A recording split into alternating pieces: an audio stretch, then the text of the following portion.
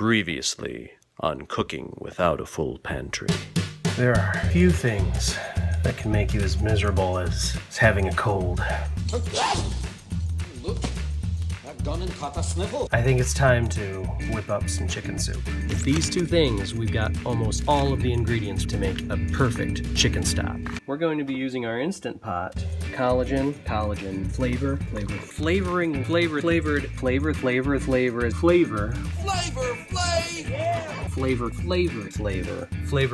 collagen. Here it is, our beautiful chicken stock.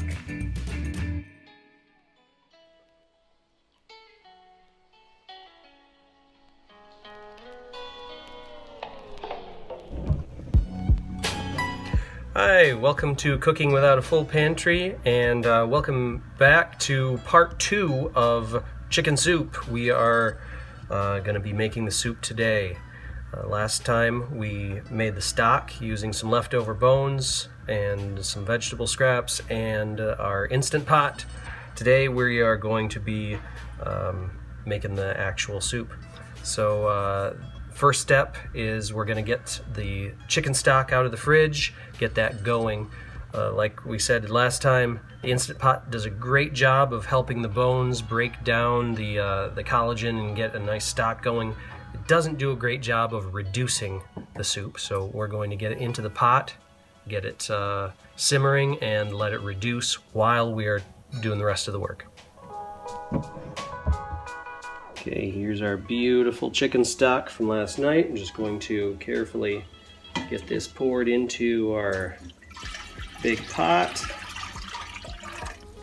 Let's get this going. I'm going to put that on high until it starts to bubble, and then we'll turn the heat down, and it'll continue to simmer while we prepare our vegetables and noodles and chicken. In our chicken soup, we're going to be doing a real basic recipe. We're going to be using just very few ingredients, and we're going to do it in 3 main stages. First stage, we add the vegetables into the stock, the main vegetables that need some time to cook in the stock. That's going to be the carrots and celery and onions. And stage 2 is going to be the chicken. We're going to cook that in a pan first along with the garlic, and then we're going to add that to the stock. The third stage is going to be the noodles. We're going to try making our own egg noodles this time. I've never made egg noodles before. We're going to see how that goes, but we want to add that last because we don't want those to overcook in the stock. We want those to still be nice and fresh and springy, especially if you make them homemade. So here's our basic ingredients right here. We got the carrots. This is the time for the carrots. We got celery, and we got half an onion. We're going to chop all these up. We'll add them to the stock. And later on, there's garlic. We're going to cook that with the chicken, and then the parsley, that's going to go in at the same time as the chicken. And so to chop all this up, I'll normally just chop it with a knife here, but I've got a special trick here that I learned from binge watching all the episodes of Man vs. Wild from Bear Grylls. Well, we're just going to try this flint and steel thing here, and here we go. Alright, and there we go. Perfectly chopped. Alright, so now grab a knife here and just transport these to the bowl. They're all going to go in together into the stock to simmer. So here's our stock. We're going to add the vegetables now. Just get them in there.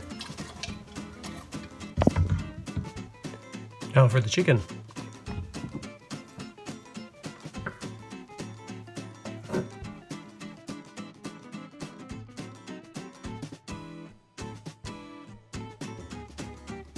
Okay, we're going to add in about maybe a clove of garlic, some hot oil.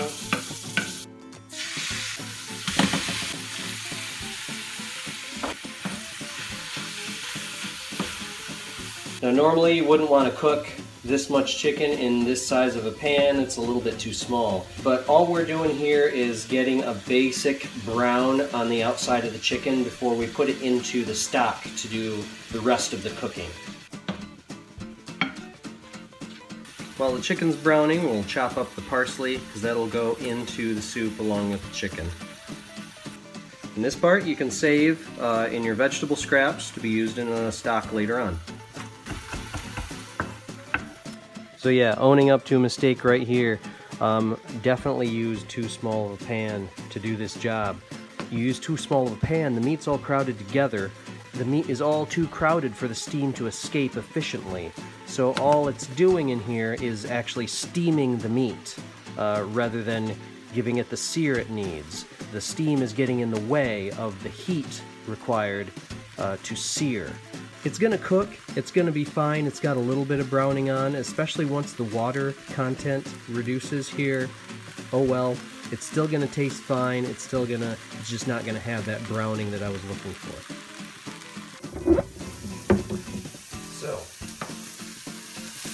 after it got some of the water to boil out of there, it did manage to get some browning going on with the chicken, so I think we're all good there. Now it goes into the stock. And once again, that is flavor. A little water goes in there, we scrape it off. That's gonna go into the stock too.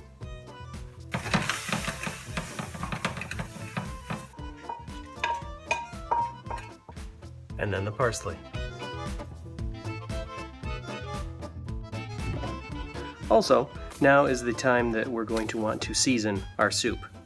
So I am going to do about a tablespoon of salt.